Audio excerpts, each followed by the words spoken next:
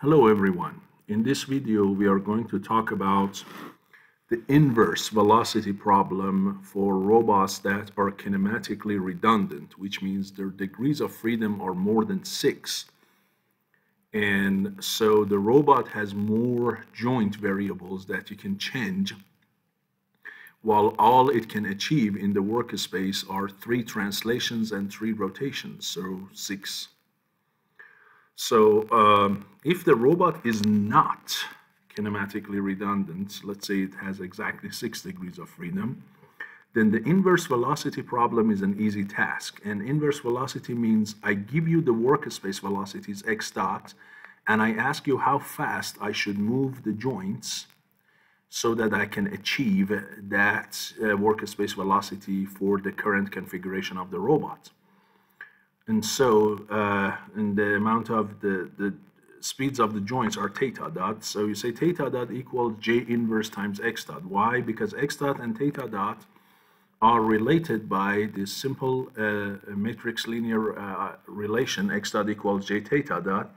And in this case, as I said, your x is a 6 by 1, and your theta is also 6 by 1. So your Jacobian is a 6 by 6, and as long as the robot is not in a singular position, so the determinant of j is not 0, the inverse exists, then you can invert it, multiply it from left to x dot, and get theta dot, right? That's called the inverse velocity problem. But when the robot has more than 6 degrees of freedom, it's redundant. So let's say, for example, for the Sawyer robot, the robot has 7 joints. So this guy is 7 by 1. So your Jacobian is going to be 6 by 7. And this guy is not a square, and you cannot invert it. So if the Jacobian is not a square, how should we modify this formula or get anything similar to this so we can find the unknown theta dot, right? So that is the question. So what do we do here? Well, as I said, your robot has more degrees of freedom than 6. It has more degrees of freedom that you need. So not only you can achieve this x dot because you have more degrees of freedom, you should be able to achieve something extra on the top of x dot. You should be able to achieve something extra. Basically some goals, some tasks. One of the first things that typically they assign in such situation is they want the out of infinitely many solutions that exist for theta dot, right? Because now the system of equations that you have here in x dot equals j times theta dot, this system of equations is clearly what? This system is under constraint. You have more unknowns, theta dots, than you have equations, 6 x dot. So this system is under constraint or underdetermined, and so it has infinitely many solutions. So out of those infinitely many, which one would you select? And one of the first things that most of the people will do, they say, I want, out of infinitely many solutions for theta dot, the one that has the minimum value. So they look at the magnitude of the vector, the norm of the vector theta dot, which you can find by theta dot transpose times theta dot, and they try to minimize this function. So if I can achieve the same x dot with large values of joint velocities, and I can achieve the same x dot with the smaller values of joint velocities, I definitely want the smaller ones. Because the smaller theta dots means smaller amount of control effort, a smaller amount of electric current and everything that you need. So one of the things we can do, we try to minimize this norm of this vector, and we call it the effort in control. So how can we achieve such thing, and how does adding this extra function will help us coming up with a unique solution, with a unique particular solution? Well, here the goal is I want to minimize this function, but it is subjected to the constraint that j theta dot should be equal to x dot. So this is my what? This guy here is my constraint. This x dot equal j theta dot, that's the constraint of the system, and this is the function to be minimized. So I combine them together using the Lagrangian multipliers If you don't know about this method, please watch under my playlist called Engineering Mathematics, and then the video is called Lagrangian multipliers and Lagrangian method for systems that have linear constraints, like equality constraints like this. So we add the constraint. Now, of course, we convert the constraint into something equal 0. So instead of writing it like this, we write it like that, because this guy is supposed to be equal to what? 0. It's an equality constraint of the type g equals 0. So we combine the g function and the f function, right? Or if you don't want to call that g, because here I called the total combination g, you might call it h function. So the h is my constraint. The f is the function. I combine them using this unknown coefficient lambda, and I find this g. So the goal is to what? To minimize g. Now, based on the Lagrangian multipliers method, what you need is you need the del of the g with respect to the variable, which is theta dot in this case, to be 0. That means in this case, this entity has to be 0. And then the partial of g with respect to lambda also should be 0, which gives you back your constraint equation. So now the equations I have is, one is the constraint equation that has to hold. The other one is the partial of g with respect to theta dot is 0. So theta dot from here is negative j transpose lambda. Okay, so this results theta dot equal negative j transpose lambda. That's my equation 1. I can also multiply both sides of this equation by a j. So what I will do, I multiply both sides of this equation by a j. That gives me j theta dot, or negative j theta dot. I can multiply by negative j to exactly get that one. Right? Equals what? Here it's going to be j transpose lambda, which is this guy. And from here, since j transpose is a square matrix, I can invert it as long as the system is not in a singularity position. Can invert it, multiply it from the left side to the other side, and get lambda, the unknown coefficient. Right? So I get my lambda, the unknown coefficient. That's equation 2. I also have j theta dot equal x dot, that equation 3. If I combine 2 and 3, instead of this j theta dot, I replace it for x dot. So your lambda is now going to be negative j transpose inverse times x dot. And once I have this, I'm going to plug it back into 1 here. So I can find the optimum theta dot. And if you do that, your optimum theta dot is going to be, these two negatives would cancel each other, and you will get j transpose times j transpose inverse times x dot. So this is your particular unique solution out of infinitely many solutions. This solution here is your unique solution.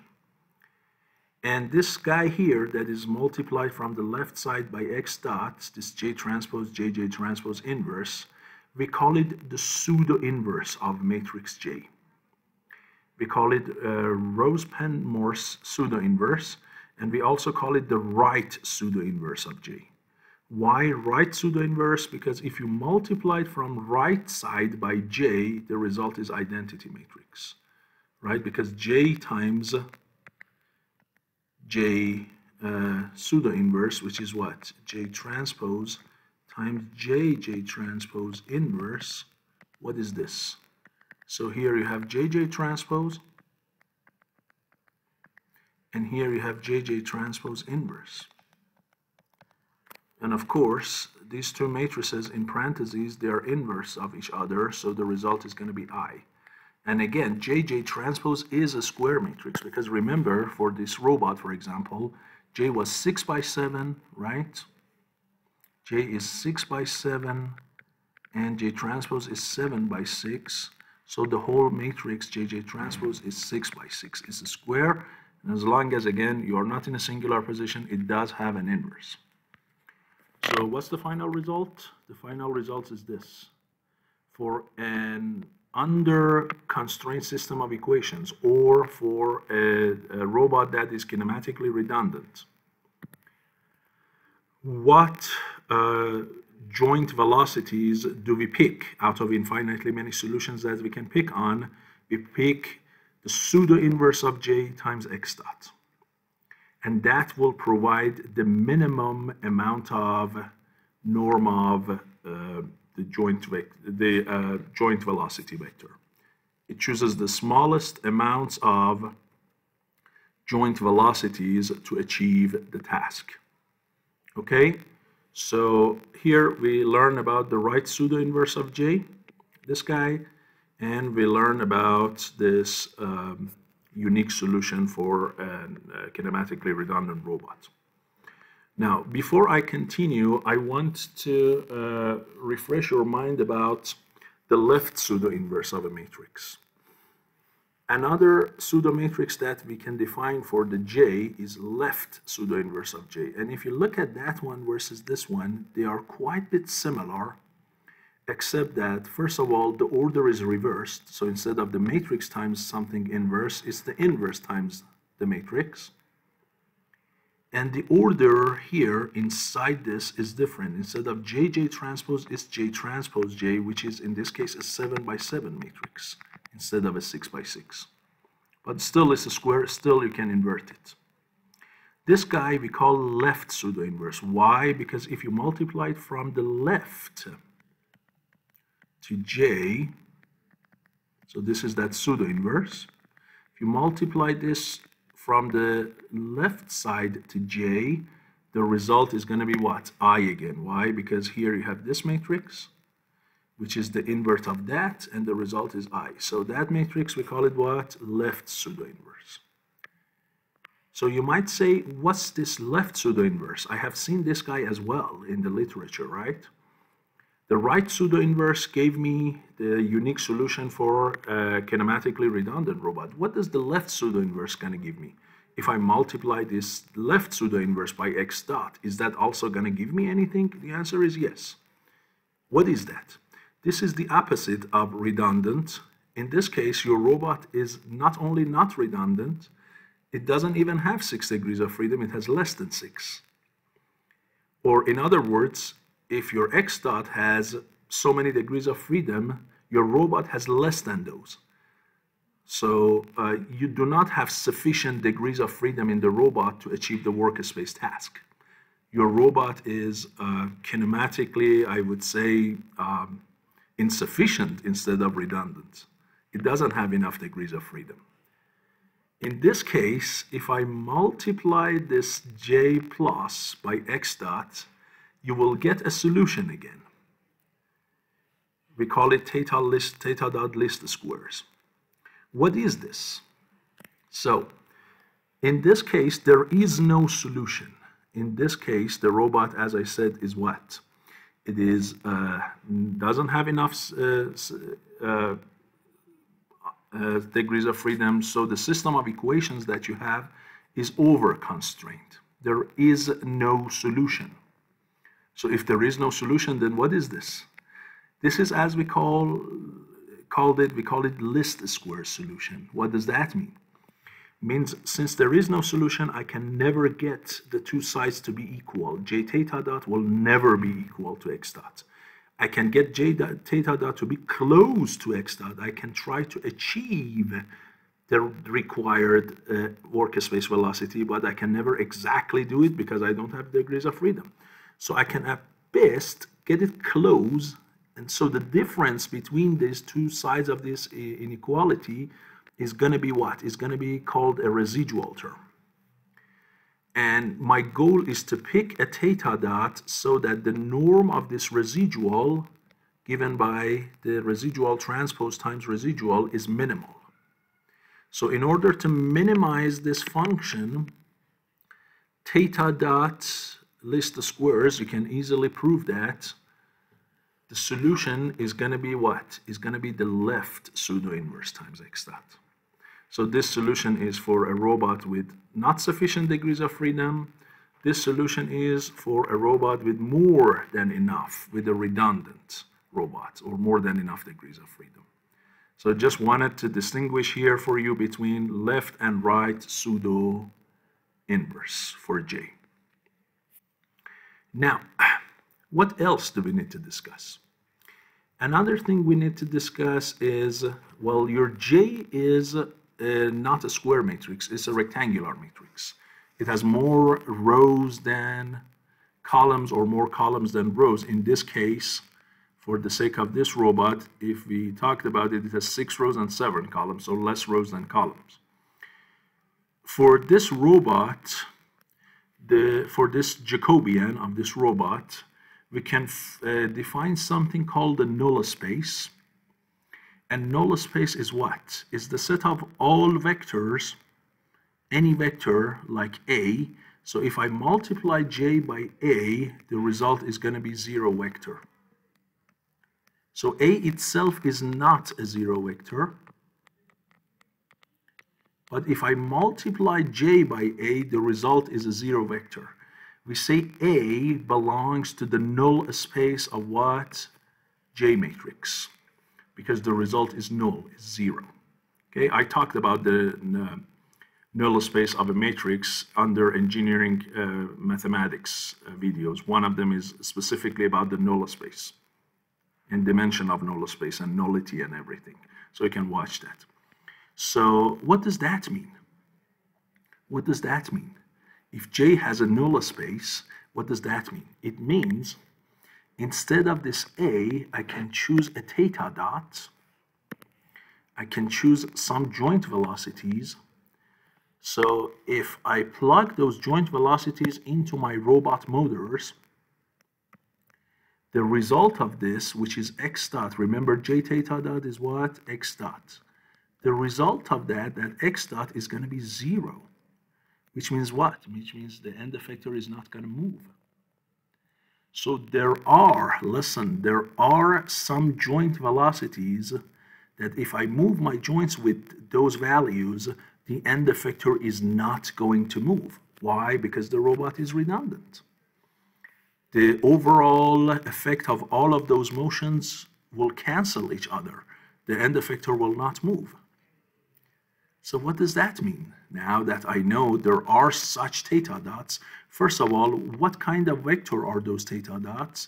Second of all, how can I use them?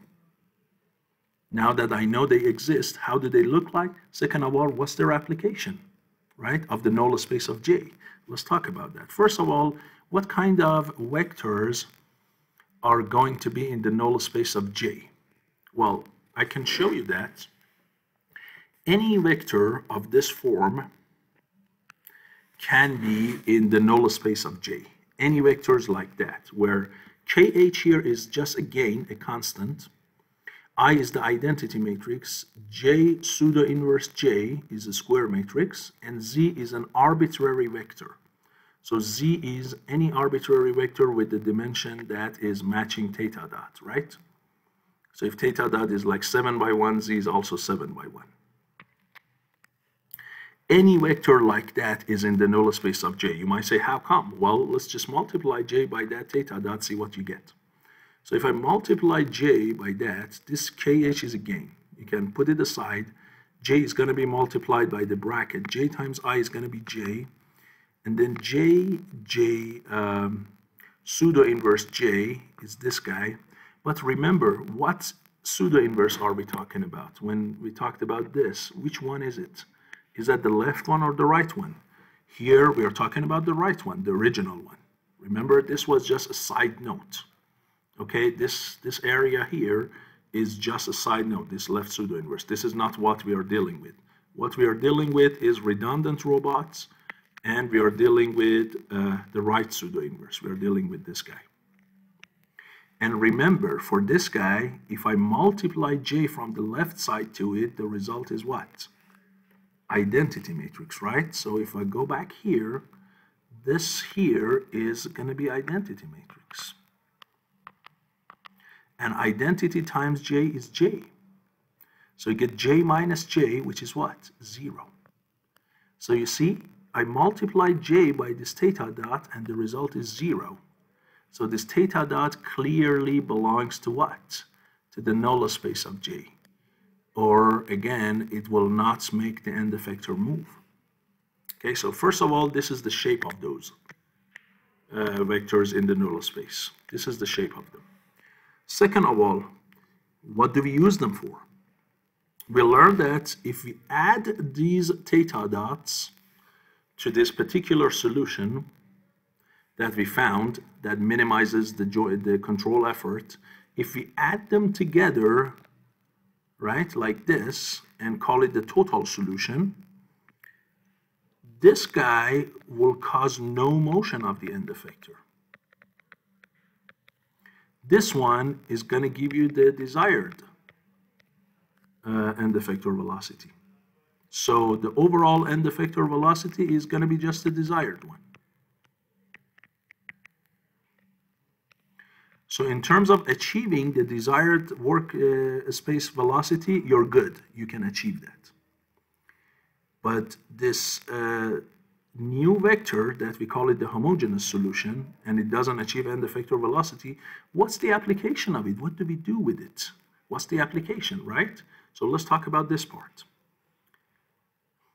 The application is, since we have more degrees of freedom here, we can achieve something on the top of this x dot desired. We can achieve something extra.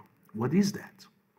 Here we can define some cost functions to provide us some extra advantages. For example, let's say not only I want to achieve the desired end effector velocity, I want to stay away from what? From singularities. I want to avoid singularities as much as I can. I don't want to go near the singularities. So if this theta dot that I calculate, if this theta dot here is close to one of the singularities, by adding this extra component, I want to avoid the total solution to be near a singularity. How can I do that? Well, here I define a cost function that in one of my previous videos on manipulability, you have seen it. It's called the Yushikawa's manipulability measure, which is the square root of the norm of JJ transpose, right? And if this guy goes to 0, that means what? It means you're close to a singularity. And the bigger this guy is, means the further away you are from a singularity. So I want really this function to be big. I don't want it to be small. And by the way, this guy is always positive. So I wanted it to be positive and big, not small. So what should I do to this function? I should maximize it, which is maximum distance from singularity. So how do I do that? Well, I choose this theta dot h such that I can maximize this function. Remember, here I have two parameters that I can control. In this form of theta dot h, I have two parameters under my control. One is kh, the other one is z. I have this vector and this magnitude to control. So if I can tune those parameters such that this function can be maximized, then what? Then I can also avoid singularities at the same time that I am achieving the end effector velocity and at the same time that my control effort is minimal. So how can I do that? How can I tune the z and the kh for this case? Well, in general, if the function you are trying to, if this extra cost function you are trying to minimize or maximize, if you want to maximize it, you choose a positive gain. If you want to minimize it, you choose a negative gain. And for z, for that vector, which defines the direction of your optimizer, for that, you choose what? You choose the gradient of the cost function, h. And you might say, where did you get those from? Well, that's the essence of the steepest descent algorithm, right? Remember, in the steepest descent, when we want to minimize or maximize a function, we move in the direction of what? We move in the direction of the gradient.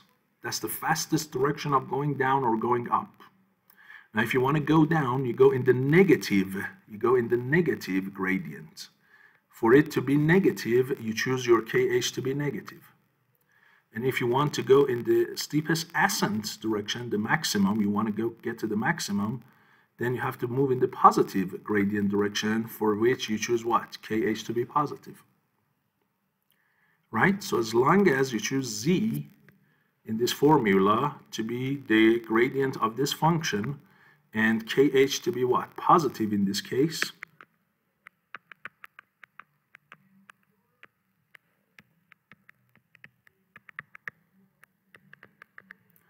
that means you can achieve maximizing this function.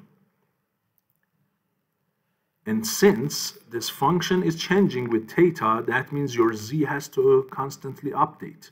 So based on the theta that you have, you get a gradient, you get a Z. Now if you move a point to another point, of course, J will change, Z will change, and your particular solution, which is also based on the J and J transpose, will change. So this is only for one specific theta and one specific Z vector, one specific gradient. So this is the cost function you choose and maximize with this formula to avoid what? To avoid singularities. On the other hand, you might say, well, I don't want to avoid singularities. In this case, my robot does not have much of a singularity. I want to avoid the joint mechanical limits. So each one of my joints has a mechanical limit. If this unique solution happens to be close to one of those, I want to add something to make it away from those. How can I do that? Well, here, if you show the joint mechanical limits for theta I by theta Ci, so theta I is the ith joint variable and theta Ci is the mechanical limit on that, then the cost function that you want to maximize is a function like this. What is this? Here, you're subtracting each theta from its own mechanical limit and divided by the overall range that joint variable can change. So delta theta is the maximum change in that joint variable. And theta Ci is the joint mechanical limit. So here you are changing the distance between your configuration and the limit divided by the whole range of motion. You square it to make sure it's positive and you add it over all joints. If you maximize this, means your current configuration is the maximum distance from the robot mechanical limits. And again here, since you are maximizing, you have to use the same thing. You have to use a positive KH, and again you have to choose your Z vector to be the gradient of this cost function here, Hj. On the top you might call it Hm. And you can similarly define other cost functions. So the fact that your robot is kinematically redundant is not necessarily a bad thing, because it is giving you more degrees of freedom than what you need. So not only you can achieve, as I said, the end effector velocity, you can also make sure that the control effort is minimal, and you can also make sure that you can stay away from singularities or stay away from joint limits. And this is your final solution. You add this theta particular that you found here to the theta.h of this form that I showed you. You add them together, and your kh and z comes from the cost function, and whether you want to maximize or minimize, add them together, and this is the final theta that you pass to the robot motors. Okay, homogeneous solution plus what? Particular solution. So hopefully this video was useful to you and you learned a little bit about inverse velocity of kinematically redundant robots. Also, I mentioned a little bit about the ones that do not have sufficient degrees of freedom and the left pseudo-inverse. Thank you for your attention. I will see you in the next video.